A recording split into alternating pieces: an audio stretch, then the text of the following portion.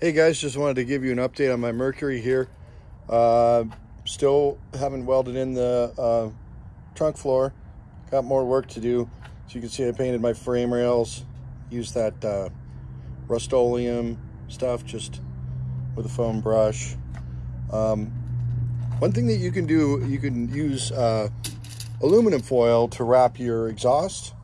And then so when you're painting around frame rails and stuff, you won't get that dripping down onto your exhaust, which will burn off anyway. But let me show you one thing you don't want to do with aluminum foil. You don't want to just put it over rust.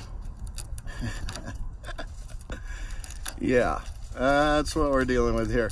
So as I was cleaning up this quarter panel to get ready to be welding in the drop-off that I made, I found whoever had done this previously put some heavy-duty aluminum foil over the rust and then Bondo over that. So I don't know why. I'm trying to think of like why you would do that.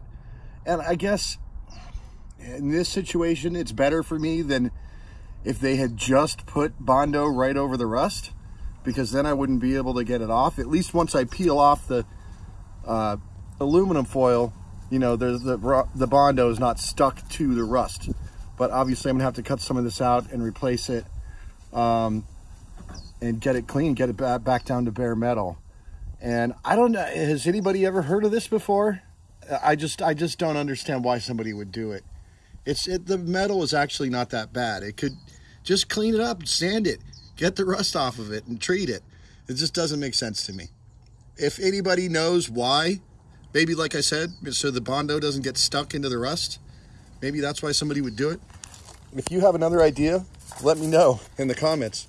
So that's how not to use aluminum foil, but you can use aluminum foil for certain things. Just not as a permanent addition to your car. All right, thank you, bye.